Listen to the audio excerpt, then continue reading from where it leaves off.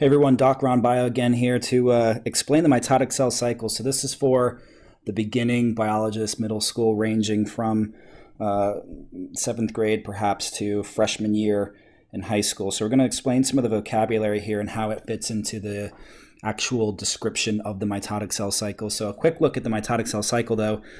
Basically what you want to be able to describe is this long, lengthy part of the cycle called interphase, and this very small portion of the cycle called the mitotic phase. So if you look at the details of this, interphase is the majority of the life of the cell. So here gene expression is happening, the cell is doing its thing.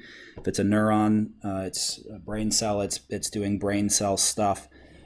Interphase can be broken up into 3 parts, G1, gap1, or growth 1, however you want to look at it. In G2 down here, that's the cell's growing, expressing proteins, making more organelles, G2 preparing to divide. But the really important part here with respect to the cell cycle, the mitotic cell cycle, is S phase. S phase stands for synthesis. And what are we synthesizing? DNA. So we're duplicating our DNA prior to doing the mitotic portion of the mitotic cell cycle. So we duplicate our DNA prior to going into, represented here, the mitotic phase. So the mitotic phase basically has 2 steps, mitosis and cytokinesis. So if you look at this, as you proceed through the mitotic phase, prophase, metaphase, anaphase, telophase, and then eventually cytokinesis. I'm not going to focus on the steps of this cycle for this video, but keep in mind what we're doing here. Your DNA is duplicated, and the mitotic phase here will divide that duplicated DNA using the steps of mitosis, and then it'll eventually divide those that parent cell into 2 daughter cells using cytokinesis. So I want to talk about a little bit more of the vocabulary here and focus on the difference between some key words here and how it fits into the context of the cell. So a question that some students struggle with is the kind of cells that are dividing.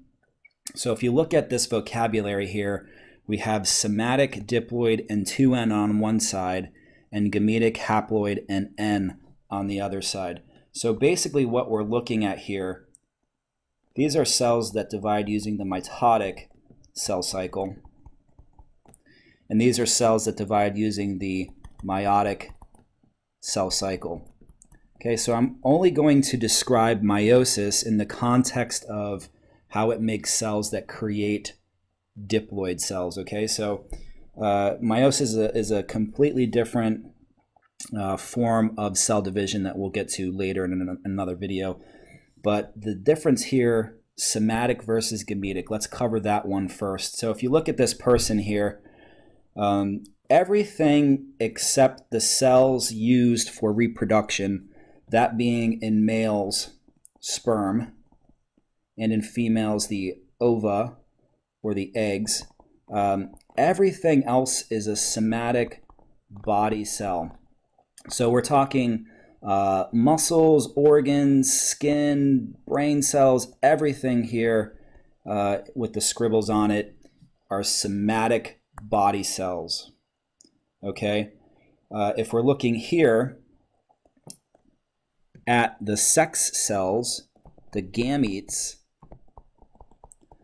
these are inherently different cells that divide through a different process that are used in sexual reproduction in sexually reproductive organisms. Okay, so we'll describe that process a little later, but understand that these are inherently different. Okay, the difference is that these somatic body cells are diploid, and these gametic sex cells are haploid. What does that mean? Diploid cells have 2 sets of chromosomes, whereas haploid sets only have 1 set. Okay, we describe the number of chromosomes in each of these different types of cells using this vocabulary. So N represents number of chromosomes in a set. Okay, So oftentimes I'll start off the description of this process using humans as an example. So for humans, our N equals 23. That means that in our sperm and eggs, there are 23 chromosomes, one set, in those haploid gametes. Okay, so I'm talking about all this stuff over here. Diploid somatic cells differ because, as I just said, they have two sets. So we put this 2 in front of this N to represent that number, the number of chromosomes in a diploid somatic cell. So again, if we're talking about humans, N equals 23. So if I put a 2 multiplying this N, which is 23, I'll get 46. So in a human diploid somatic cell, you have 46 chromosomes. Okay, so we're going to continue talking about really the details of the mitotic cell cycle, but we'll describe some of the haploid cells to achieve this as well. So here we have 2 haploid cells, the sperm and the egg. So again, we said that in one set, we have 23 chromosomes for sperm. Okay, again, in humans, in one set for the egg, we have an N of 23, meaning 23 chromosomes.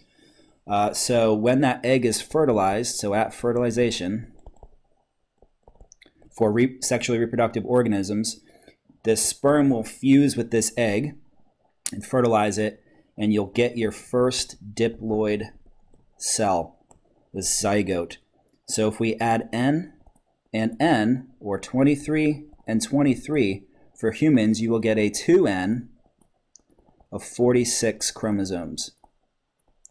So life for humans starts off at this zygote, this fertilized egg, and takes these 46 chromosomes, and then this cell will go on to become 2 cells, and those 2 cells will go on to become 4 cells. But basically what we're going to do is we're going to duplicate 46 chromosomes each round of the mitotic cell cycle and keep making the same cell, making the same cell. So every cell that we make, every diploid cell that we replicate will have a 2N of 46. 2N 46. And this is sometimes complicated for students because what does N mean? You know, you have to kind of stick with it to get it. So I will say this, obviously N represents a variable here in this mitotic cell cycle equation. So for different organisms, you're going to see a different N. For humans, N equals 23. We'll go over some examples of different N's for different organisms. But take a look at this picture right here. So I want to visually represent what is happening in, again, these haploid gametes and how they come together after fertilization to make a diploid cell with 2 sets. So hopefully 2 sets of chromosomes. Hopefully this picture makes this a little easier, right? You can see one set coming from dad and one set coming from mom, okay? So what is the N here? Well, I'm counting 1, 2, 3 chromosomes, so N equals 3. Again, the same thing for the egg, 1, 2, 3, so N equals 3. What is our 2N? Well, the 2N is the number of chromosomes in 2 sets. Again, one set coming from dad and one set coming from mom. So our 2N here is 1, 2, 3, 4, 5, 6. 2N equals 6. Okay, you'll notice we have 2 number 1s, 1 from dad, 1 from mom, 2 number 2s, 1 from dad, 1 from mom, 2 number 3s, 1 from dad and 1 from mom in this zygote. And literally early on in development, every cell is going to stem from this initial zygote. Okay, let's take a closer look at the details of the process. So we're going to visualize mitosis, we're going to visualize the mitotic cell cycle, cell division in 2 ways. I teach my students the first way primarily because it's the quicker way and sort of helps you envision the actual steps of the mitotic cell cycle. So again, if we're dealing with this organism over here that has an N of 3, thus a 2N of 6, you're going to start the mitotic cell cycle with 6 chromosomes. Now after S phase, drawing this arrow upwards to show you the duplication of this genetic material, I'm showing this now red sister chromatid here to show you the consequences of S phase in interphase. So now you have 12 sister chromatids that will go on to create 12 chromosomes. So after the events of mitosis, remember mitosis's job is to separate duplicated genetic material. So after this is achieved, you'll have 2 daughter cells that has separated those 12 sister chromatids. Envision this being separated and that being separated, and that being done 6 times. What you'll see is 1 daughter cell with 6 chromosomes and a second daughter cell with 6 chromosomes. And keep in mind, we've basically gone back to the beginning. We're basically taking that diploid cell and made a clone of it. So we've basically taken one model cell, duplicated the genetic material and split, and now we have 2 daughter cells with the same starting genetic material, that being a 2N of 6 over here. So that's sort of the quick method. You show it up, and then you show it dividing twice. I like this way because basically it shows you that we're doing this duplication event in S phase of interphase, and the vocabulary changes. Obviously, you got to call them sister chromatids to do that, but then it shows you after division that you get back to that 6. You can also visualize these, you know, every single chromosome. It's a little more busy, but the complete visualization method also works very well. So if we start with these numbers again, N equals 3, 2N equals 6, you'll see that a cell that has a 2N equals 6 again has 2 number 1s, 2 number 2s, and 2 number 3s. What happens at the end of S? Well, now we're representing those chromosomes in that characteristic X sort of butterfly pattern, showing that they've duplicated into sister chromatids. Okay? So now each chromosome, one of which came from mom and one of which came from dad, is now duplicated, right? So keep in mind the pattern here.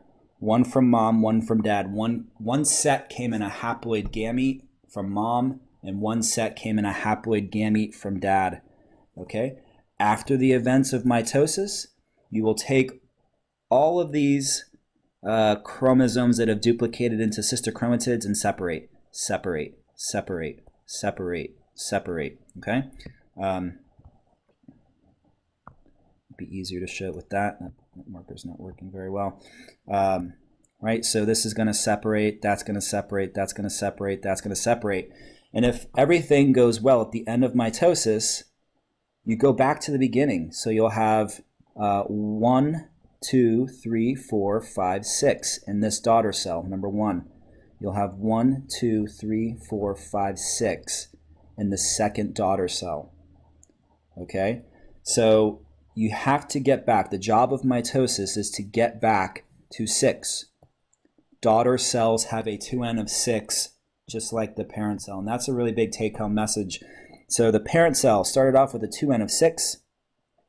All that genetic material is doubled.